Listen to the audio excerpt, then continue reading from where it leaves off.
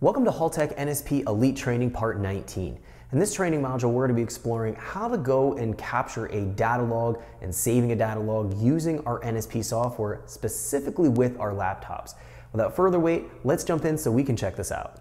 Okay, so let's get started. We're going to be taking a look at working with our data logging function in our Haltech NSP software for use with our Haltech Elite standalone systems. Now we have two forms of data logging that we can work with. We have laptop data logging and an onboard data logging. Laptop data logging is what we're going to be covering here in this tutorial. It's specific for when we're doing the general tuning. We don't need to go in and have things logging at high speeds. And essentially we want to log all of the available channels that we have going on in recording the data from our Haltech Elite. The onboard data logging, something we're going to take a look at in our next tutorial, that's more focused on being able to capture specific channels at specific logging rates or frequencies, and we don't need a laptop in order to onboard data logging. There is a finite amount of space on your Haltech Elite, so there's only so many channels and so much logging speed that we can actually work with in order to go in and capture our data and being able to play that back. The onboard data logging is really useful for looking at high-speed events such as shock travel or wheel speeds or knock control. If we're talking about slower moving parameters such as coolant temp, air temp, throttle position, map pressure, all of those can be logged at a slower speed and they can be laptop data log. The only time I work with the onboard logging personally is when I'm in racing conditions with a client's vehicle and they don't have a laptop or can't have a laptop allowed by the rules in the vehicle, and in that case we will store the data to the ECU, come back into the pits and retrieve the data, and then we can be very specific about what channels we're looking at and what speeds we're logging at. With the laptop logging option or PC logging option, that's going to log all of the channels at one speed, which I believe is about 30 to 40 hertz for that logging speed. We can log up to 1,000 hertz or 1,000 samples per second on certain channels with the onboard logging. So definite difference between what we're working with in terms of our logging. And again, this video is really going to cover just our laptop logging. This is our more practical logging that we're going to be working with the majority of the time with our Elite systems.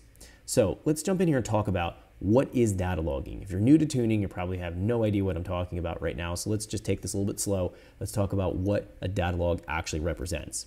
So I'm connected to my box right now, and we can see the engine here is running at roughly 1800 RPM. We see we have these data channels streaming data. So as I'm speaking right now, my engine is running and I'm able to see all of this information. If I flip to a different screen, let's look at something like our fuel tuning, we can see we have other bits of information here, a lot of channels. There are hundreds and hundreds of channels that can be looked at in our ECU. And obviously we can't watch all of the channels at one time, physically impossible. What a data logging is going to allow you to do is essentially record all of these channels as the engine is running when we laptop data log specifically. We can play that file back at another point in time. You can think of data logging like a video you would record with your phone. You can record it, let's say it's a couple minutes long, you can play that back at any point in time and see exactly what happened in that video. It's the same kind of idea here, although in this case, we're looking at the specific logging channels in this system here. So I just want to go and demonstrate something real quick. If I right click here and I go to something like number display, for example, we're going to find that the available channels, these are all of the available channels. If we look down our list, there are hundreds and hundreds of available channels.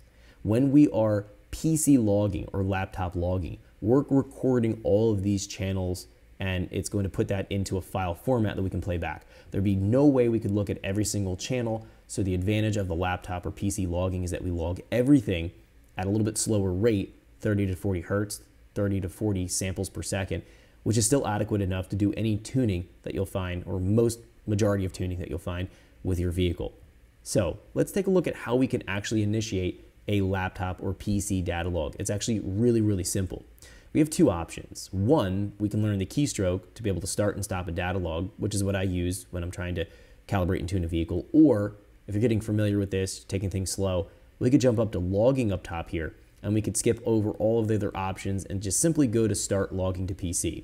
If we click F6, that'll start our data log. If we click F6 again, that'll stop the data log. So if you want to go and capture a dyno pool, for example, you go ahead and click F6, you'll make your run. After the run's completed, you'll click F6, It's going to then... Thanks for checking out our teaser clip. If you want to see the rest of this video and more than 500 hours of current EFI training we have to offer, make sure you click right here. If you want to go and check out more teaser clips from this training course, click here. And you don't want to miss any of the videos we're going to be releasing on this channel, so make sure you subscribe and click here.